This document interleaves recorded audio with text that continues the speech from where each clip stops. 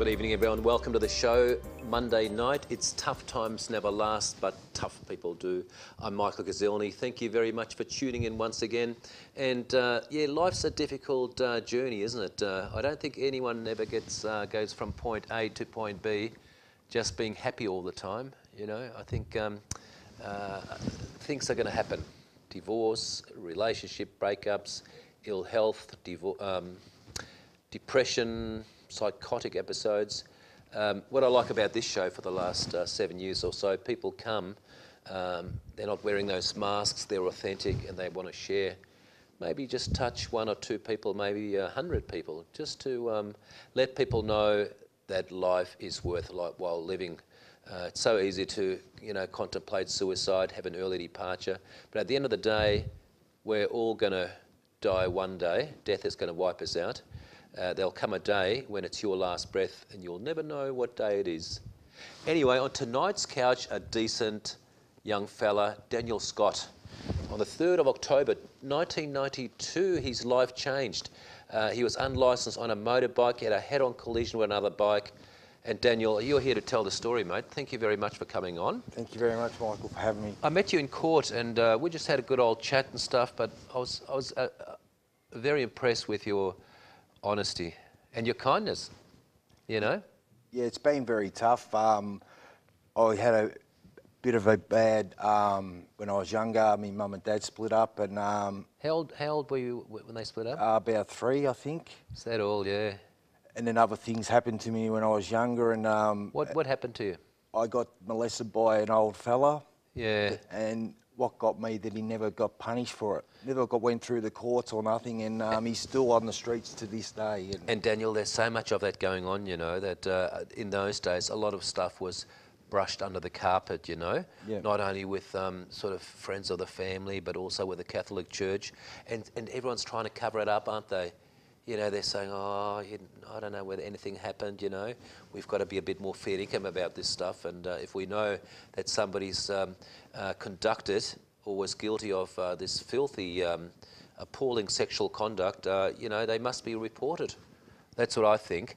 But also at the same time, I think that we've got to move on from the past, almost eradicate our past. Yeah? Oh, exactly. So, but it shows me that there's been a lot of issues. Tell me, so that's what happened.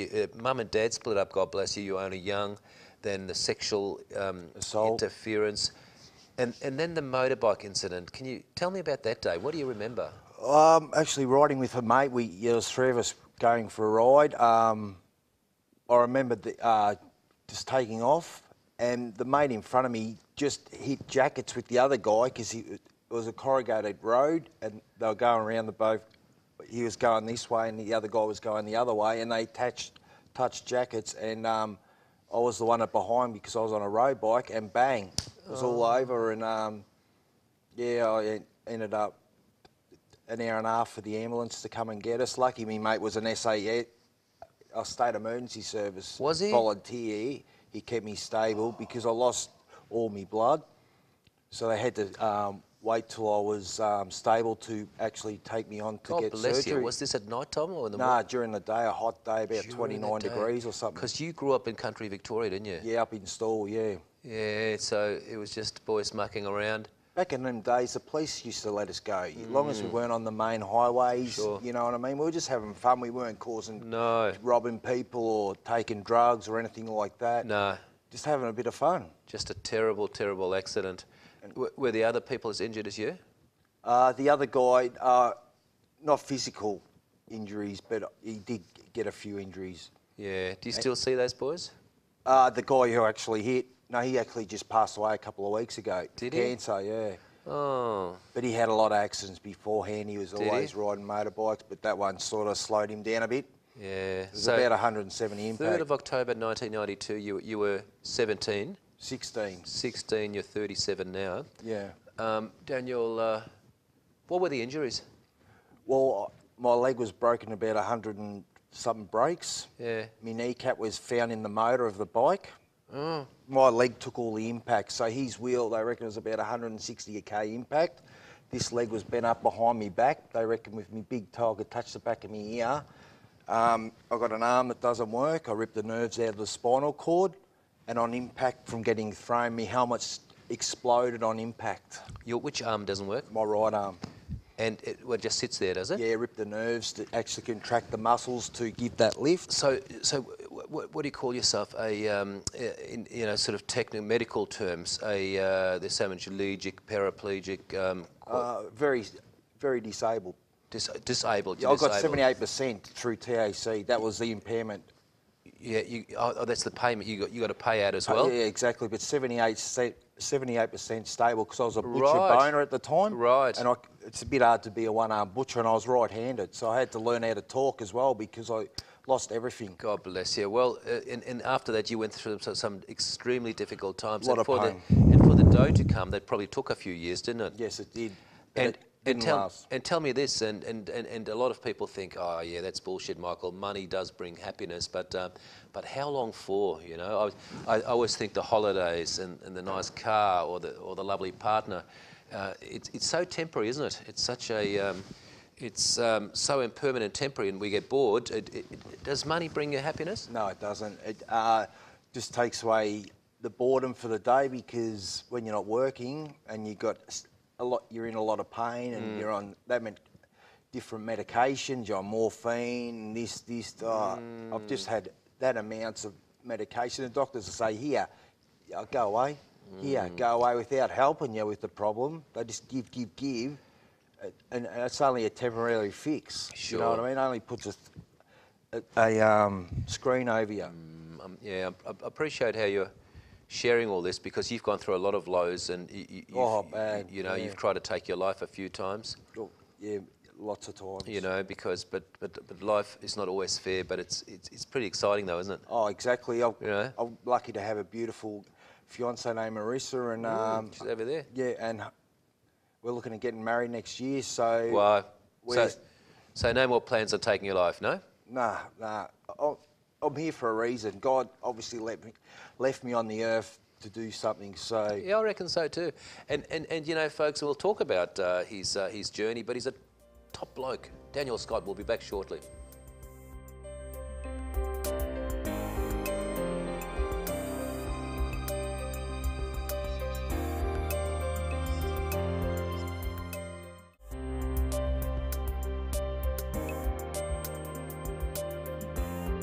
Welcome back to the show. I'm Michael Kazilny. Thank you very much for watching all these years. I'm meeting so many people around Melbourne, even in Sydney a couple of months ago. Somebody watched the show somehow, but it just makes me realise, you know, having been around the criminal justice system for over 25 years now, how many beautiful people there are and how many beautiful people are going through some very, very difficult issues, you know.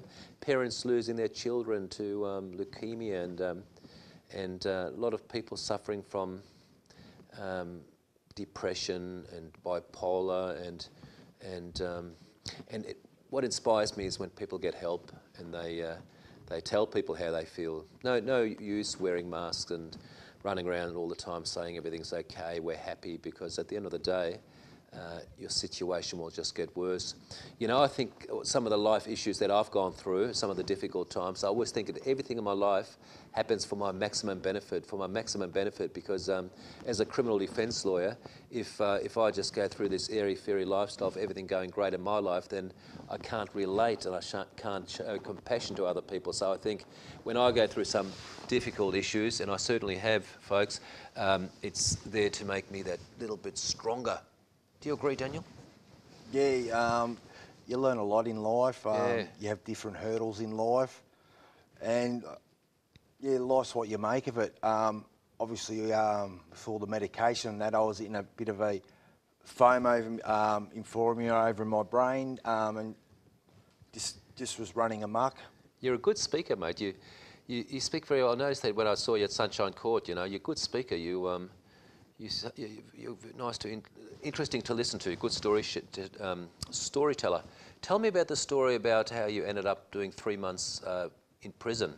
Well, I was on morphine, a high dose of morphine, and they started dropping me down.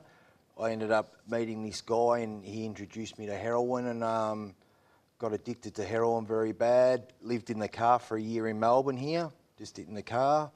Were you so down? I always wonder, you know, I can understand why people might take a line or have a joint or, you know, try ecstasy or something, but actually sort of preparing the needle and then injecting that stuff into your arm.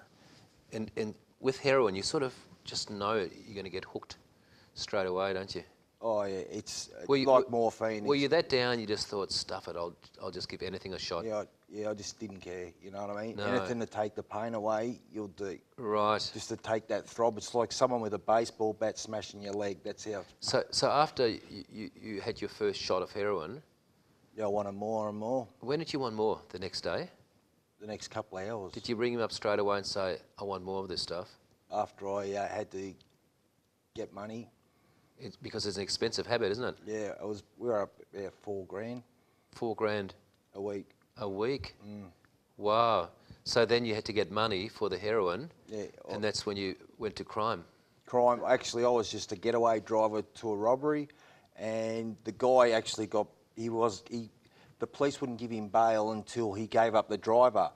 Actually, he got bail that day and died. OD'd. No. Yeah. So I got all the charges. What year was that? 2000. I think 2000. Isn't that amazing? How old were you then? I'm not too sure. 27 or something? Yeah. But your record before that wasn't that bad, was it? I had a little bit. Little stuff. Nothing major. Behavioural stuff. Yeah, nothing. Willful. Nothing bad, you know what I mean? Nothing bad, bro. Yeah, No, you've murdering or stuff like that. You've got a very kind heart, but I think when you're a bit down on that, and you were drinking a bit back then, weren't you? Yeah, drinking, a lot of Bundy. Yeah, a lot of Bundy, and so there was this cocktail of drugs and alcohol. Yes. And where did you go, to the Commonwealth Bank or something, was it? For this getaway? Yeah, the Commonwealth Bank at the. A lady was pulling out money, and he was a standover man in Melbourne, and there was some undercover jacks walking down, and they knew his head. So he put a knife to her throat and demanded the money that she pulled out, and I was waiting around the corner at the Hyatt, and we had a chase with the police, and I got away from them. You got away? Yeah. Jeez, you could have had your second near-fatal accident in a car, couldn't you? Because you would have been going very high speeds. Yeah. Oh, yeah, I was just giving it everything I had. Were you? But you don't think. No. I look now and think I'm a dickhead doing it. And you would have been spaced out too, because you would have been on grog? Grog, drugs, pills and heroin. God, so it's just lucky that you didn't kill yourself or anyone else. Yeah. And then they caught up with you a few months later.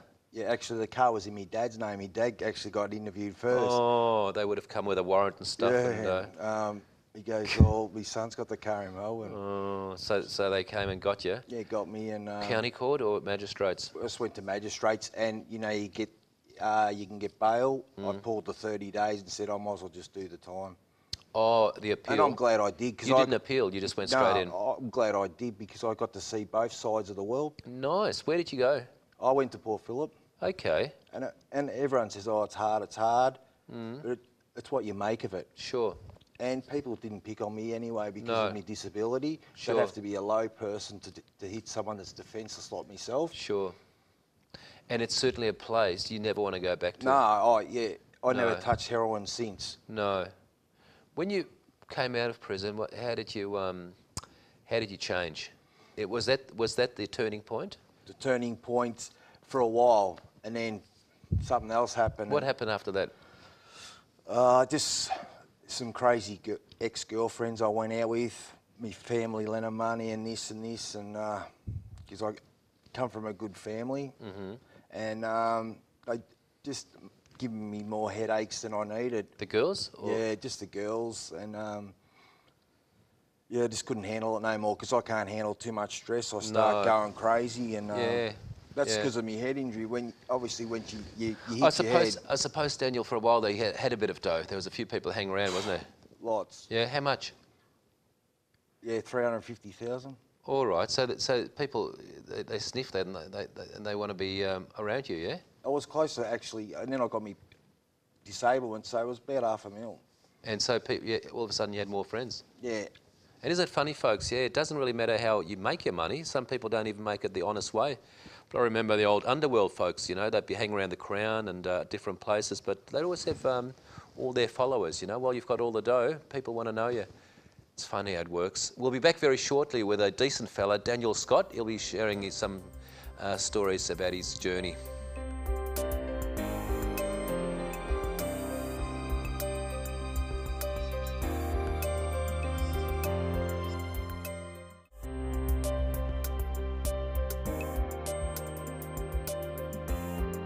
Welcome back to the show Monday night. I'm Michael Kazilny. Love and best wishes to everybody watching. Hope you're having a good night. If you're not having a good night and you're suffering at the moment, just go through the fire. Tomorrow is a fresh day.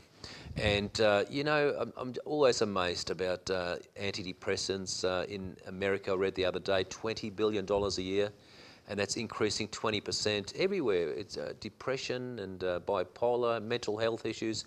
It's going through the roof, and I wonder, you know, what's happened to society? Is it, have we made it too complex? Is everything too expensive? Are we always chasing, you know, when this happens, you know, I think what we really need to do is embrace simplicity and just go back to basics and realise that this moment is quite perfect, rather than chasing temporary pleasures all the time. Yeah? Yeah, Because definitely. because, you know, some people waste the first 50 years of their life just chasing, you know. I knew this one couple, they had the big house and the tennis court they never used. They had their false, pretentious set of friends who loved them because they, you know, because these people had some money. These friends of mine travelled 7 continents around the world to find happiness and pleasure.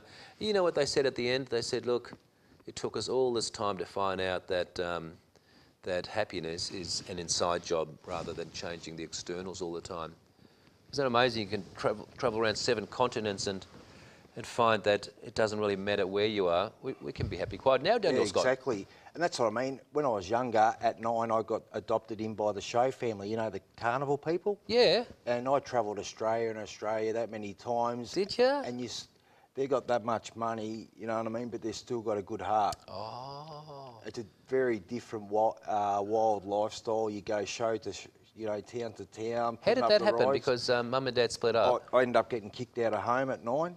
Jeez. Because I was an uncontrolled. I think being molested, I didn't say nothing to no one.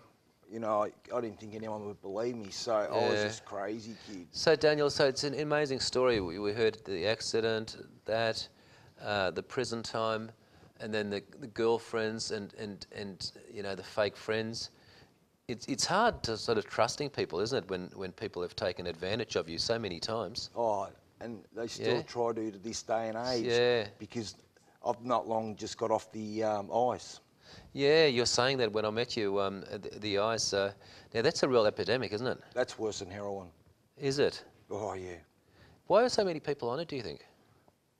Because it's so addictive, they get the taste for it, and that's it. Once you have it, you just want more and more. You think you're Superman. They start going psychosis, and bang.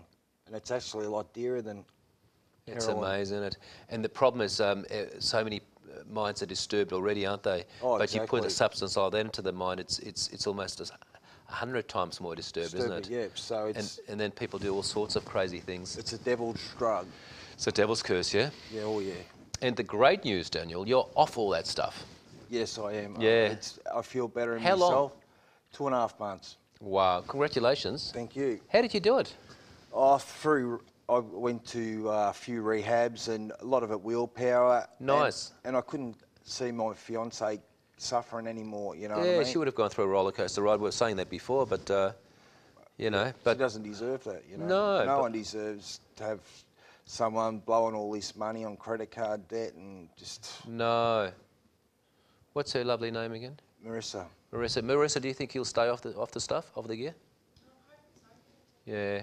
Yeah, no, that's great. And what do you do with yourself every day? Not much really, because I haven't worked in 20 years since the accident, but I want to do something with my life, maybe write a book, because I've had such a fascinating life, and maybe a movie down the track, or even going to schools and talk to That's better. That's better. Kids and That's tell better. them He about... forgot there for a while. The ego was coming out, the movies and the books, but, you know, everyone's getting it. I did that in my ego stage, you know, I wrote a couple of books, but no, what we should do is, this is a good start, yeah? you're being authentic. Don't worry about the movies, and Yeah, that's sort of that's the ego again, the wonderful me. But forget about all that nonsense. But no, we'll go to the schools. We'll speak to people to inspire of your journey, and how you can still find happiness in life. Oh, exactly. They don't fall down the same road as I did. Yeah. Because I had everything. Like, my family never done it hard. No. So I come from a good blood. You know what I mean? I've been lucky in that respect. We had all the good clothes and What stuff. did they do? My dad was in the trucking business, and then my great uncle was Scott's Trucks, Mount Gambier. Do you see them now, your No, parents? they don't hardly come and see me. I think they're disgusted on what I've done. And No. maybe I'm getting it wrong, but I get that picture, you know what I mean? No. So I've got a brother who's a policeman, an uncle who's a policeman, and You've got a brother who's a policeman? yeah, And an half uncle? brother, yeah. Right. And you meet up with them? Nah. No. But I'm sure there's you can love people from a distance, you know what I mean? Yeah, In fact, you don't need that many friends, folks. A lot of people have got 1,000 friends on Facebook and everything, but I always say, if you're in trouble at 3 o'clock in the morning, can you ring those 1,000 people? No. How many? 5? No. 4? No. Maybe 1, 2, 3. But look, as long as you've got a handful or less of, people who love and trust you, that's all you need. Yeah. Because at the end of the day, I always say, we come here naked and by ourselves, and we die naked by ourselves, Yeah, exactly. Yeah? You really have to own yourself. It seems to me like you're doing that now. Yeah, You're owning yourself. I'm finally seeing the light at the end of the tunnel. It's taken 20 years. Yeah. It's taken me a long time to get over the accident because I was a butcher, boner, boxer, football player, carny, done everything. So you're not worried anymore about the opinions of other people? No, I don't care what they think, you know what No. I mean? If they don't like me for But- who I am, they can go. But I think most people who meet you would think you're a lovely, lovely man, a decent fella. Yeah, I've actually gone. You know? My brother-in-law's, my brother's engagement party, and her dad, my brother's girl he's going to marry, her father come up to me, and I told him my story, and he never touched drugs or been around drugs, and I expired him. Yeah. You know what I mean? By my story, he couldn't believe what Sure. I've gone through, and And Daniel, there's thousands of people out there in Australia who've experimented with ice and they're now hooked on it. They're very down. They're getting all these, the mind's playing tricks on them, and they're thinking, I just want to stop. I hate this. I want to kill myself. What's your advice to those people? Because you've been there. just to go through the hard yards. Just go through the hard yards. Keep positive. Talk to someone like a good close friend that you can trust, and you got to get rid of the old cruel people. You got to get Change your number because Right. you get hassled and hassled and hassled, and so that's and even maybe go to an NA meeting or go to get a little bit of counselling because it is hard to get off the ice. I thought heroin was bad. Ice is crazy. That's great advice, folks, isn't it? Yeah, do something with a determined effort to go and see somebody, have a bit of fun every day, see a counsellor every week or every 2 weeks, and that's probably a path in the right direction. Otherwise, you'll keep on going back. You'll keep on coming back every time you hang around with those people who are on the ice. They'll sell you something, and it'll be up and down like a prostitute's pants, won't they? Oh, exactly. But that's great advice, my friend. God bless you having to lift your arm like that. Yeah, no. But it makes you who you are. Yeah. Thank you very much, viewers, for watching. I honour and respect you. If you've got a story to share, please check out our Facebook Tough Times page. Have a lovely night and see you next week. Good night.